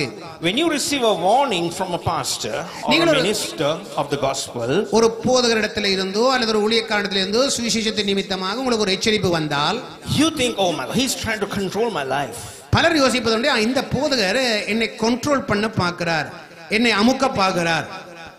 No minister has any right to control individuals. தனிப்பட்ட ஒரு விசுவாசியினுடைய விசுவாசை கட்டுப்படுத்த எந்த ஒரு ஊழியக்காரனுக்கும் அதிகாரம் கொடுக்கப்படவில்லை. But they hear from outside, your pastor wants to control you. வெளியிலிருந்து சத்தம் வரும், அவதானமாயிருங்கள், போதகர் உங்களை அமக்க பார்க்கிறார், உங்களை மேலே எழும்ப விடுறார், இல்ல விட மாட்டார் என்று சொல்லி பாஸ்டரை குறித்து சொல்லப்படும். Maybe there are people who are controllers. Maybe there are. இன்னைக்கு अनेक ஊழியக்காரர் இருக்கிறார்கள், விசுவாசிகளை அப்படி அடக்கி பிடிச்சு கீழே வச்சிருக்கிறவர்கள். I'm sure there are controllers. I have heard of many of them, but usually a minister has no right to control your faith. இப்படிப்பட்ட ஊழியக்காரர்கள் நிறைய அறிந்திருக்கிறேன். ஆனால் இங்கே உள்ள தலைவர்களுக்கு சொல்கிறேன், நீங்கள் எந்த ஒரு விசுவாசியையும் கட்டுப்படுத்த உங்களுக்கு அதிகாரம் இல்லை. But we are only helpers of your joy of faith that you stand. அதாவது இந்த ஊழியக்காரனுடைய கடமை என்னவென்றால் அவர்கள் விசுவாசத்திலே கட்டி எழுப்பி வளருவதற்காக அவர்கள் பக்கபலமாக இருக்க வேண்டுமே தவிர அவர்களை அடக்கி ஆளக்கூடாது. We are only helpers. நாங்கள் அவர்களுக்கு உதவி செய்கிறவர்கள். We are trying to help you out so that you can stay strong and be joyful and do what the will of God is for your life. நாங்கள் உங்களை உற்சாகப்படுவது என்னவென்றால் நீங்கள் தேவனுடைய வசனத்திலே தரித்திருந்து மகிழ்ச்சியாக சந்தோஷமாக தேவனுடைய அழைப்பை நிறைவேற்றுங்கள். Do what the will of God is.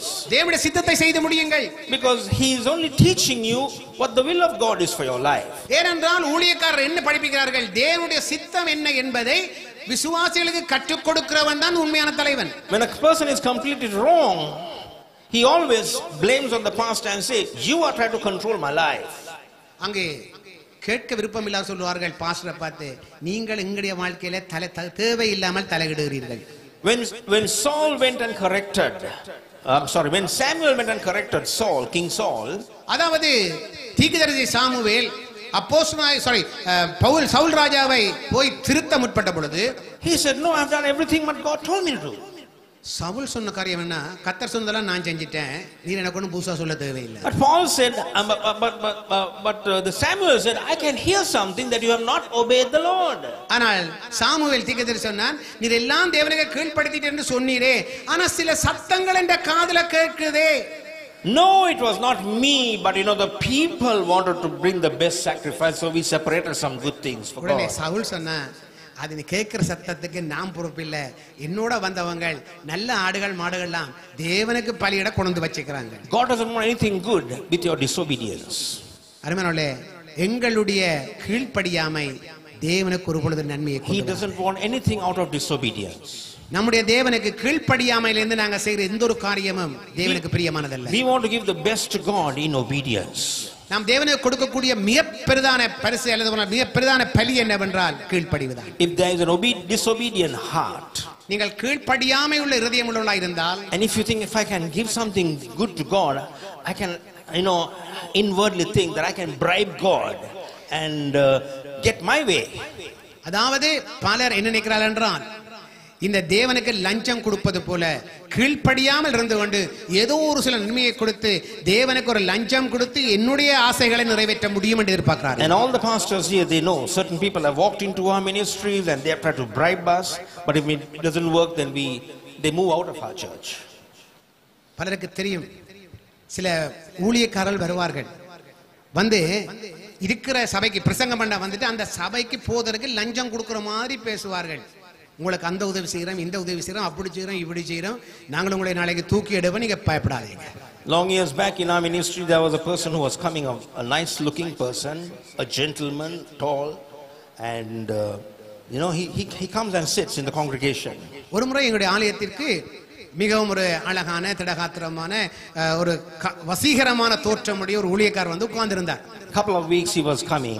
தொடர்ச்சியா ஒரு வாரங்கள் வந்து கொண்டிருந்தார். And then he told me, would you like to visit me once in my home? அவர் சொன்னார், நீங்க ஒரு நாளைக்கு என் வீட்டை வந்து என்னை சந்தியுங்களேன். I said, okay, if I find some time, I'll come that way when I'm able to make it. நான் சொன்னேன், எனக்கு சந்தர்ப்பம் கிடைத்தா அந்த கூட பக்கம் வந்தா நான் வருவேன் கூட வீட்டுக்கு. So I went and met him. He came in a beautiful vehicle which is worth millions. அவருடைய ஆலயத்துக்கு வரும்பொழுது பார்த்தா அந்த காரினுடைய பெருமதி எத்தனையோ மில்லியன் பெருமதியான கார்ல தான் ஆராதனைக்கு வருவார். Lived in a big bungalow. ஒரு பெரிய ஒரு வீட்டிலே வாழுகிறார். And then I met him. நான் அவரை போய் சந்தித்தேன். He said, Pastor, I have a special gift.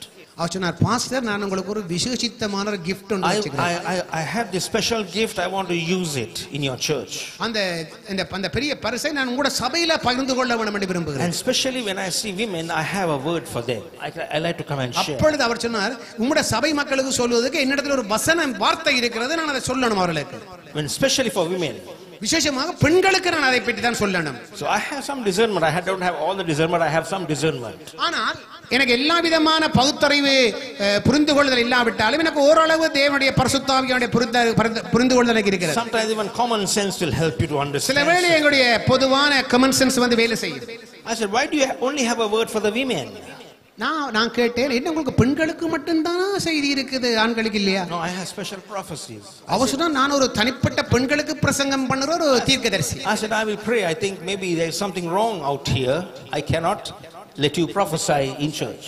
நான் சொன்னேன், கொஞ்சம் பொறுங்கள், உங்களை அனுமதிக்க முடியாது, நான் ஜெபிக்கணும், அதன் பிற்பாடு தான் நான் தீர்மானிக்கலாம் நீங்கள் எப்பேற்பட்ட ஒரு தீர்க்கதரிசி என்பதை.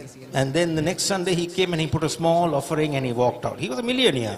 அவர் பெரிய ஒரு பைசரியவான். அடுத்த வாரம் சபைக்கு வந்தார், சின்ன ஒரு காணிக்கை போட்டார், போயிட்டார். That's all. We didn't see him after that. அதன் பிற்பாடு அவரை சந்தித்ததே இல்லை. You can't bribe God. நாம் தேவனுக்கு லஞ்சம் கொடுக்க முடியாது. And to fulfill your lust. எங்களுடைய இச்சைகளை நிறைவேற்றுவதற்காக ஒரு நாளும் தேவனுக்கு லஞ்சம் கொடுக்க முடியாது. Right? So preachers are not supposed to control people, they are only helpers of their faith. ஊழியக்காரர்கள் விசுவாசிகளை கண்ட்ரோல் பண்ணுகிறவர்கள் அல்ல, அவர்கள் விசுவாசத்திலே வளரும்படி அவர்களை உற்சாகப்படுத்தி கரம் கொடுக்கிறவர்கள். Hebrews chapter 13 and verse 17. எபிரேயர் 13ஆம் அதிகாரம் 7வது வசனம். It tells the congregation, சபையை பார்த்து சொல்கிறார், it says, obey them that have rule over your life. Obey them that have rule over your life. Hebrews 13 and verse 16. அதாவது verse 17. Hebrews 13 and verse 17. ஒரு நிமிஷம். Obey them that have rule or those who guide you. Obey them. அதாவது உங்களை வழி நடத்துகிறவர்களுக்கு கீழ்ப்படியுங்கள். Submit yourselves to them. அவர்களுக்கு உங்களை விட்டுக் கொடுங்கள். For they watch for your souls. அவர்கள் உங்களுடைய ஆத்துமாவுக்கு கண்காணிகளாக இருக்கிறார்கள்.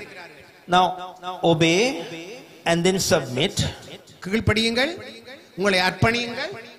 As long as they're giving it out of the word of God in the spirit. யார் யாரெல்லாம் கர்த்தருடைய சத்தியத்தை உங்களுக்கு போதிக்கிறார்களோ அவர்களுக்கு கீழ்ப்படியுங்கள். And they watch for your souls. ஏனென்றால் அவர்கள் உங்களுடைய ஆத்துமாவினுடைய கண்காணிகள். They're watching for every soul. அவர்கள் எல்லா ஆத்துமாக்களையும் கண்காணிக்கிறார்கள். When they come to the pulpit, God gives them certain words to share amongst people, even beyond their notes. அதாவது இந்த ஊழியக்காரர் பிரசங்கப்படத்திலே வந்து பிரசங்கிக்கும் பொழுது அவர்கள் உருவாக்கி கொண்டு வந்த எழுதி வைத்திருக்கிற நோட்ஸை பார்க்கிலும் ஆவியானவர் வித்தியாசமான வடிவில் அங்க வச்சு பேசுவார். Because he knows the people. God knows the people. ஏனென்றால் தேவனுக்கு அங்க இருக்கிற விசுவாசிகளை நன்றா தெரியும். And they watch for your growth. Your soul is your mind. Your mind needs to grow in the word of God. எங்களுக்கு தேவனுடைய வார்த்தையில அந்த எண்ணத்தில் நாங்கள் வளரும் பொழுது எங்களால் இதை புரிந்து கொள்ள முடியும். By the hearing of the word of God you can change your way of thinking. தேவனுடைய வார்த்தையை நீங்கள் கேட்க கேட்க நம்முடைய சிந்தனைகளை நாங்கள் மாற்றி பழக்க வேண்டும். And the next thing it says, அடுத்து அவர் சொல்ற வசனம் என்னவென்றால், it says that they must do it with joy and not with grief. அவர்கள் துக்கத்தோடு அல்ல சந்தோஷத்தோடு அதை அவர்கள் செய்யும்படி. And also that they must give an account of what they are teaching you. அவர்கள் உங்களுக்கு என்னத்தை போதித்தார்களோ அதற்கு அவர்கள் உத்தரவாதிகளாக இருக்கிறார்கள். நீங்கள் அதற்கான கணக்கு ஒப்புவிக்க வேண்டும். Number one is they must give an account of what they are teaching you. அதாவது போதகர்மார் என்னத்தை போதித்தார்கள் என்பதை குறித்த ஒரு அக்கவுண்ட் உண்டு, கணக்கை அவர்கள் தேவனுக்கு அர்ப்பணிக்க வேண்டும், கொடுக்க வேண்டும். So every minister of God we need to put our fingers into our lives. நாங்கள் ஒவ்வொரு ஊழியக்காரரும் நம்முடைய விரலை நம்மை சுட்டிக்காட்டி, I must give an account to what I am sharing with the people. நான் மக்களோடு எதை பகிர்ந்து கொண்டேன், என்ன பிரசங்கித்தேன் என்பதை குறித்து நான் தேவனுக்கு கணக்கு ஒப்புவிக்கிறேன். That I must do it with joy and without grief. நான் மகிழ்ச்சியோடு அந்த ஊழியத்தை செய்தேனா அல்லது துக்கத்தோடு அந்த ஊழியத்தை செய்தேனா? I can't do it with grief and with sorrow. நான் துக்கத்தோடும் வேதனையோடும் அந்த ஊழியம் செய்ய முடியாது. Now that's not going to be profitable for you. அது உங்களுக்கு ஆதாயமாக இருக்காது. It will not be profitable to you. அது உங்களுக்கு ஆதாயமாக இருக்காது. God wants us to be such people. தேவன் அப்படிப்பட்ட நபர்களை எதிர்பார்க்கிறார். That he wants us to be so strong. Every time, I believe 35 years he is stronger than when he started. அதாவது நான் ஊழியத்தை ஆரம்பிக்கும் பொழுது இருந்ததை பார்க்கிலும் 35 ஆண்டுகள் தாண்டி வரும் பொழுது இப்ப நான் ரொம்ப உறுதியாயிருக்கிறேன். He has to be stronger than he was 35 years ago. ஆரம்பத்தில் இருந்ததை பார்க்கலாம் இப்ப நான் ரொம்ப உறுதியா இருக்கிறேன் தேவனுடைய வார்த்தை. Why? Because he's growing. As much as you are growing, he's growing, I'm growing. நீங்களும் வளர வேண்டும், நானும் வளர வேண்டும், பாஸ்டரும் வளர வேண்டும். You know, some people they have this habit of saying, you know, pastor made this wrong statement. சில சொல்லுவாங்க போதகர் இந்த பிள்ளையாக இதை சொல்லிவிட்டார். He should have not done that. He should have done this. போதகர் அது செய்திருக்க கூடாது, போதகர் இதை செய்திருக்க கூடாது. Well, he's growing. அவன் ஏன் அப்படி சொல்றானா? அவர் வளருகிறான். He's growing. Our வளருகிறான். When you go through certain situations, he's not going to find fault with you. He's trying to help you grow. As much as you have to let him also grow.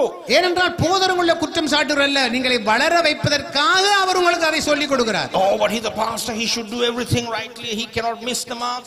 அதாவது அநேகர் நினைக்கிறார்கள் போதகர் என்றால் அவர் தவறு விடக்கூடாது, வலுவாமை உள்ளவராக இருக்க வேண்டும், கொஞ்சம் கூட பிசகு விடக்கூடாது, பெர்ஃபெக்ட்டா இருக்கணும் என்று மக்கள் எதிர்பார்க்கிறார்கள். Whichever way you are judgmental towards him is going to come back to you. நீங்கள் எதை வைத்து அவர்களை நியாயம் தீர்க்கிறீர்களோ ஒரு நாள் அதை வச்சுதான் தேவன் உங்களையும் நியாயம் தீர்ப்பார். மனுஷன் எதை விதைக்கிறானோ அதை அறுப்பான். Exactly what's going to happen. What you sow is exactly what you're going to reap. நீங்கள் எதை விதைக்கிறீங்களோ அதுதான் திருப்பி அறுவடையாக வரும். If you sow to the flesh, you will reap corruption. நீங்கள் மாம்சத்தை விதைத்தால் மாம்சத்தினாலே அழிவைத்தான் அறுப்பீர்கள். But if you sow to the spirit, you will of the spirit reap life everlasting. நீங்கள் தேவனுடைய வார்த்தையிலே ஆவியிலே விதைத்தால் ஜீவனை நன்மையாய் பெற்றுக்கொள்ளுங்கள். So as a minister of God, we have responsibilities. ஆகவே ஊழியக்காரருக்கு சில உத்தரவாதங்கள் உண்டு. They are not supposed to control us. அவர்களை அடிமைப்படுத்துறவர்கள் அல்ல. But with tears they will tell us. அவர்கள் கண்ணீரோடு எங்களுக்கு சொல்வார்கள். Paul said, with tears I have ministered to you and I have warned you of certain things. நான் கண்ணீரோடு உங்களுக்கு நான் பிரசங்கம் பண்ணி நான் உங்களை எச்சரித்திருக்கிறேன். But if they are not willing to hear, you can't help it. நீங்கள் கேட்கும் பொழுது கஷ்டமா இருக்குமானா வேற வழி இல்லை. Many times there are pastors who feel so sorry. சில போதகரை பார்க்கும் பொழுது ரொம்ப பரிதாபமா இருக்கிறது. They sometimes go with a sad face. அவர்கள் சில இடங்களை வந்து விசிட் பண்ணிட்டு போகும்பொழுது போதகர் மனமுடைஞ்சு முகமெல்லாம் வாடி கருத்து போவார் வெளியாலே. I told this person that he shouldn't be doing this. நான் இவரை பார்த்து சொன்னேன் இதை செய்யக்கூடாது என்று நான் சொன்னேன். And they go home with a sad face, not with a testimony. அவர்கள் எந்த சாட்சியோடும் போக மாட்டார்கள், துயரத்தோடு தான் போச்சுவார்கள். Then the blessed wife is there to comfort him. அங்கே எனக்கு ஒரு மனைவி இருக்கிறார்கள் என்னை உற்சாகப்படுத்துவது. The Holy Spirit is like the comforting wife. அங்கே பரிசுத்த ஆவியானவர் மனைவி கூடாக உங்களை உற்சாகப்படுத்துவார். அதான் தேவனுடைய திட்டம். Adam, I'll give you a helpmeet. அவர்தான் தேவன் உங்களுக்கு ஏற்ற துணையை தந்திருக்கிறார். Not a housemaid but a helpmeet. தேவன் உங்களுக்கு ஒரு வீட்டுக்கு வேலைக்கு ஒரு ஹவுஸ்மேட் தர இல்ல. Right, he has given ஆவிக்கேற்ற ஒரு துணையை தந்திருக்கிறார். So the Holy Spirit is the comforter. பரிசுத்த ஆவியானவர் உங்களை ஆறுதல் படுத்துறவர். As much as a minister is responsible in the platform, he is a responsible person with the wife at home. அதாவது ஒரு பிரசங்கியார் மேடையில நின்று பிரசங்கிக்கும் பொழுது அவருடைய பிரசங்கத்துக்கு சாட்சியாக உண்மையாக அவருடைய மனைவி அங்கு சாட்சியாக இருப்பாள். I've only once in my life ministered having a little bit of a strife with my wife. ஒரு முறை நான் பிரசங்கம் பண்ணும் பொழுது என்னுடைய மனைவியோடு about 25-30 years ago I think. ஒரு 25-30 வருஷத்துக்கு முன்பு நான் ஊழியம் செய்யும் பொழுது என் மனைவிக்குள்ள சின்ன ஒரு போராட்டம். So I went to preach. I'm on my way to go preach somewhere. நான் எங்கேயோ பிரசங்கம் பண்ண போய் கொண்டிருக்கிறேன். So I preached there. நான் அங்க பிரசங்கம் பண்ணினேன். It was like a rubber ball I was throwing to the wall and it was coming back to me. Rubber ball throwing and coming back to me. Words are not going into their hearts but then it was coming back to me. நான் பிரசங்கம் பண்ணும் பொழுது நான் அவதானித்தேன் இந்த tennis ball எறிஞ்சு விளையாடுற மாதிரி எறிஞ்ச வேகத்துல திரும்பி என்னட்ட வருது.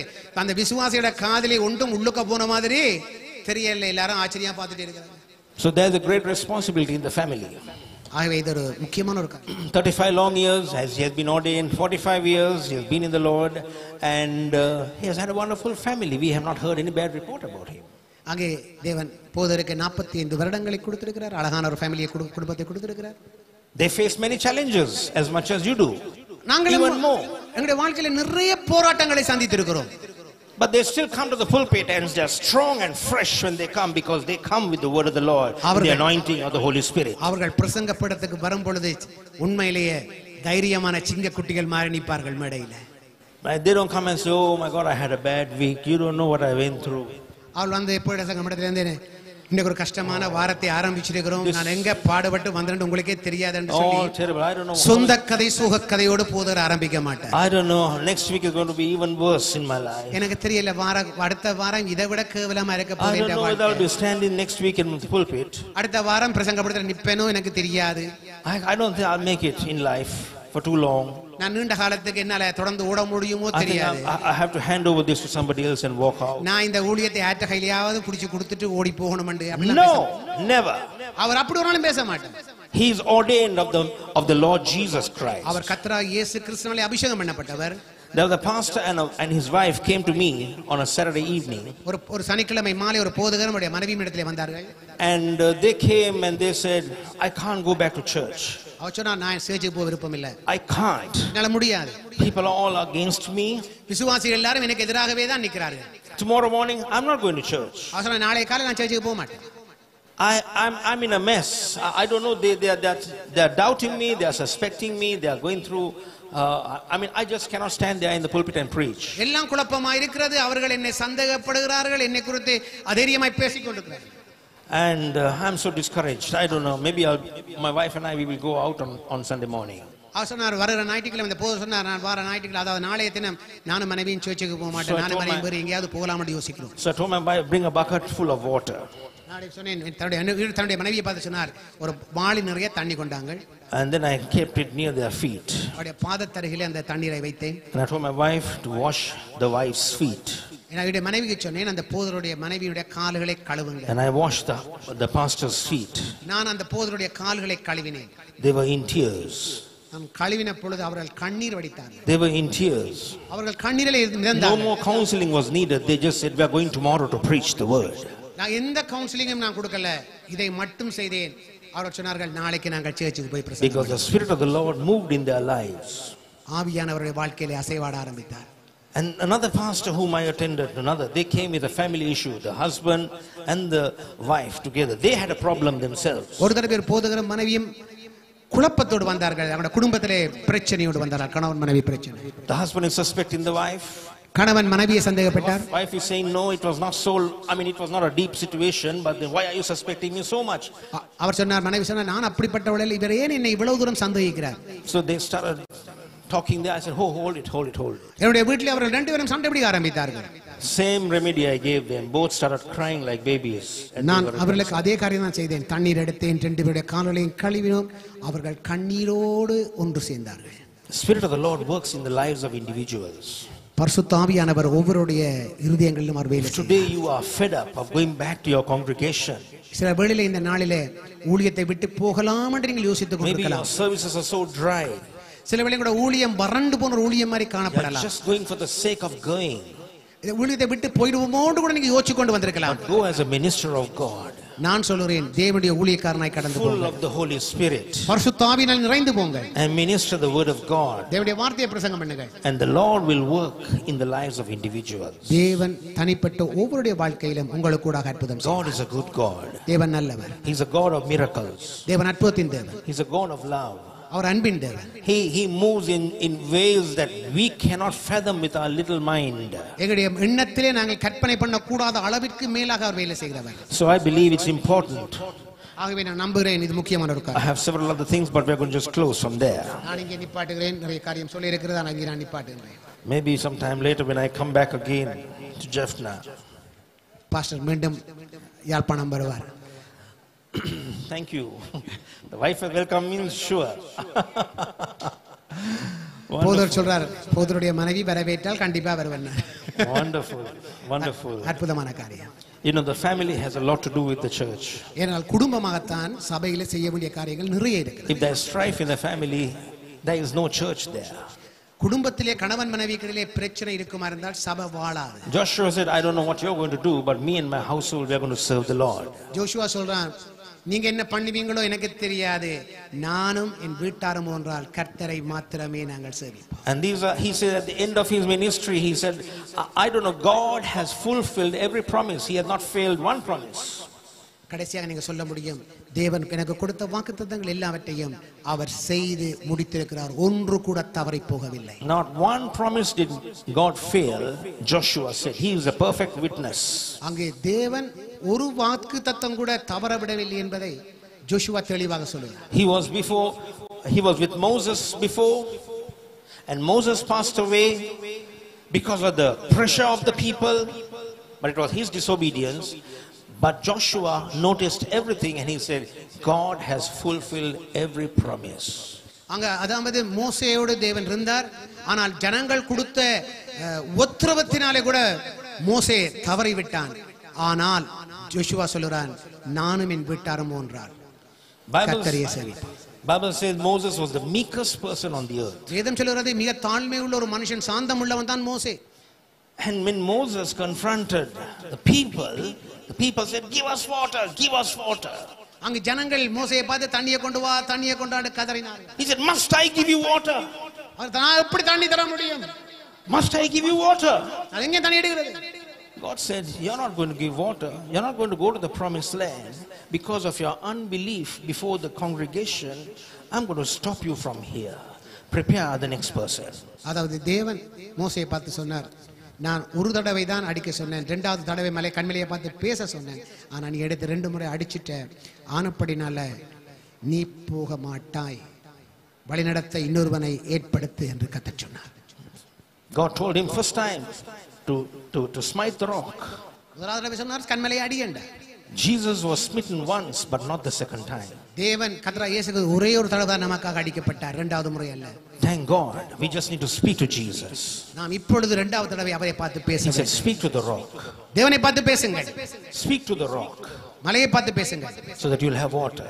அப்பொழுது உங்களுக்கு போதுமான But Moses தண்ணீர் was so legalistic and so full of the law. He said, must I give you water?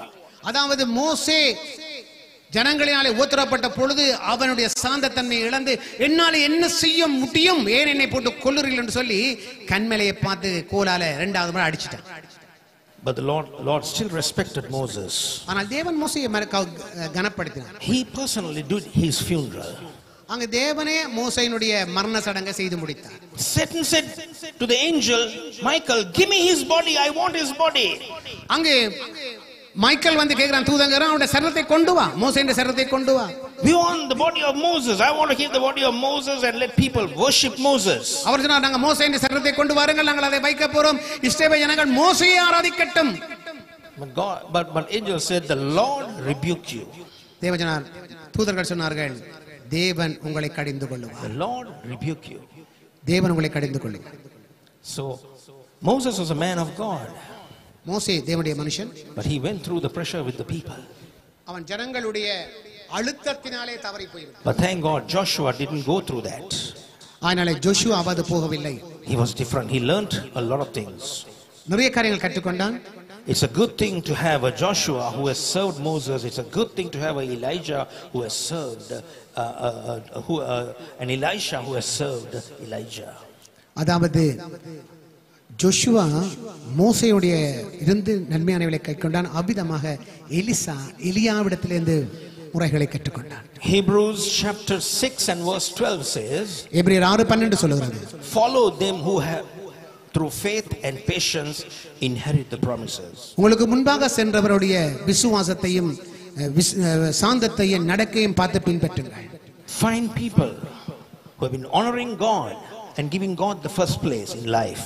அங்க யார் யாரெல்லாம் தேவனை கனப்படுத்தி தேவனுக்கு முதலிடம் கொடுக்கிறார்களோ அந்த நபர்களை நீங்கள் பின்பற்றுங்கள். Follow their faith.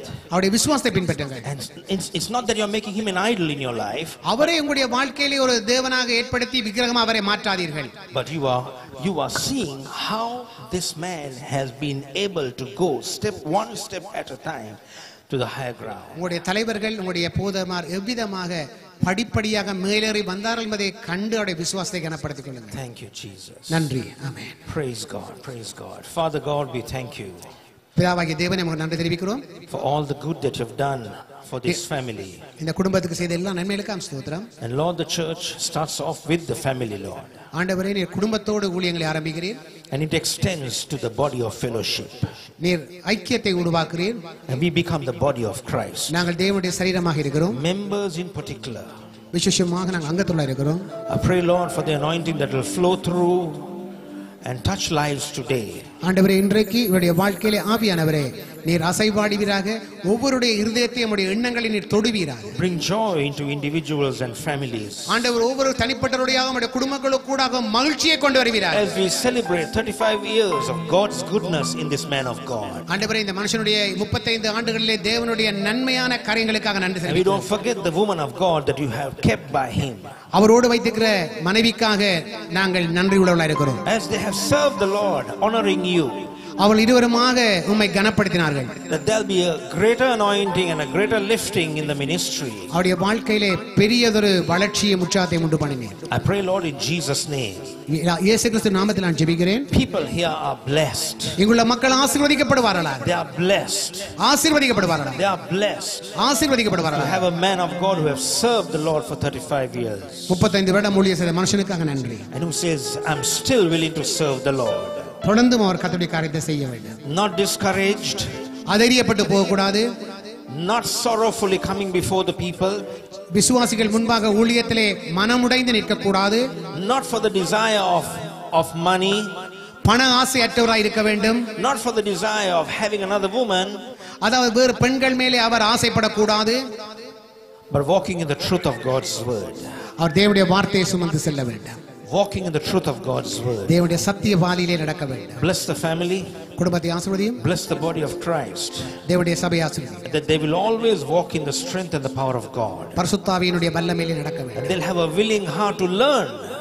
சத்தியத்தின் பாதையில் நடக்கணும். That you have given them a pastor, Lord, who would feed them with wisdom and understanding. ஆண்டவரே உம்முடைய மக்களுக்கு ஞானத்தையும் தெளிவான சத்தியத்தையும் போதிக்கிற ஊழியக்காரனை கொடுத்ததற்காக நன்றி. And Lord, even extending the borders to go through the media ministry. ஆண்டவரே அவர் மீடியா மினிஸ்ட்ரியிலே அவருடைய எல்லைகளை பெரிதாக்க வேண்டும். As Jabez prayed and said, Lord, extend my borders. யாபேஸ் ஜெபித்த வண்ணமாக ஆண்டவருடைய எல்லைகளை பெரிதாக்கு. Bless me indeed. ஆண்டவரே என்னுடைய தேவைகள் எல்லாவற்றையும் சந்திக்கிற தேவன். Lord, I pray in Jesus' name. தேவனே நான் இயேசுவின் நாமத்தில் ஜெபிக்கிறேன். He was born in sorrow. His name was sorrow. அங்கு யாபேஸ் என்ற பெயர் அவன் துயரத்திலே பிறந்தான் என்று பெயர் வைக்கப்பட்டது. But Lord, you blessed him. நீர் அவனை ஆசீர்வதித்தீர். That he was able to be even above his brothers. அவன் தன்னுடைய சகோதரரை பார்க்கிலும் கனம் பெற்றவனாய் இருந்தான். Honorable man of God. தேவனால் கனம் பண்ணப்பட்டவனாய் இருந்தான். Thank you, Jesus. நன்றி இயேசுவே. That he is not remembering his past of the sorrows, but is looking forward to Jesus, who is the author and the finisher of his faith. கடந்த காலத்தில் ஏற்பட்ட கசப்பான வேதனையான அனுபவங்களை எண்ணி பார்க்காமல் விசுவாசத்தோடு தேவன் வைத்திருக்கிற நன்மைகளை நோக்கி நடந்து செல்லலாம். Thank you, Lord Jesus. நன்றி இயேசுவே. For keeping him and the congregation strong. அவருக்கு ஒரு தைரியமுள்ள ஒரு விசுவாச சபையை கொடுத்ததற்காக நன்றி. In Jesus' name. இயேசுவின் நாமத்தில். Amen. Amen. Thank you.